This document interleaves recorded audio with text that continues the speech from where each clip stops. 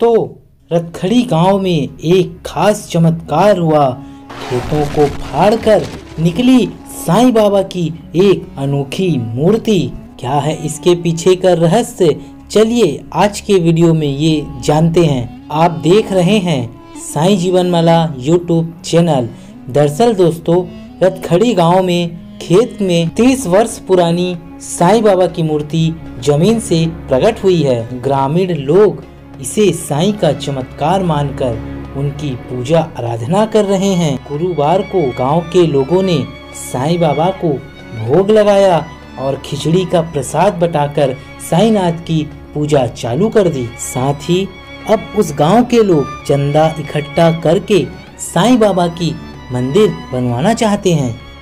दरअसल भक्तों, बाहर से बुलाए एक पंडित ने जमीन में साईं बाबा की मूर्ति होने की बात कही थी।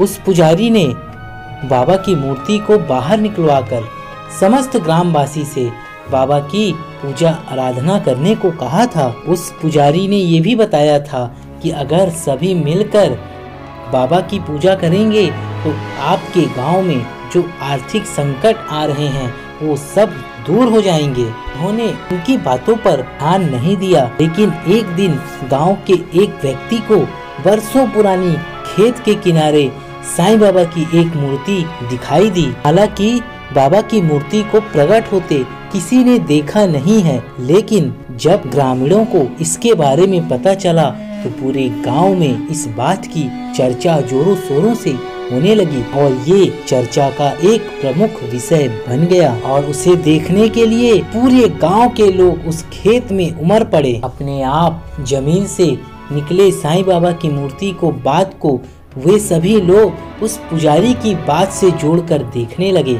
और अब उस गांव के सभी लोग अपने घर से निकलकर हर गुरुवार को साईंनाथ की पूजा अर्चना चालू की और बाबा को भोग लगाकर सभी में वितरण करने का कार्य चालू कर दिया। वहाँ के लोगों ने इसे साक्षात शिरडी के साईं बाबा का चमत्कार मानकर बाबा का भव्य मंदिर बनाने का निर्णय लिया है। वहाँ के लोगों का कहना है कि वे गांव के हर व्यक्ति से चंदा इकट्ठा करके साईंनाथ की एक भव्य मंदिर बनवाएंगे। आपका क्या मानना है कमेंट बॉक्स में जरूर बताएं।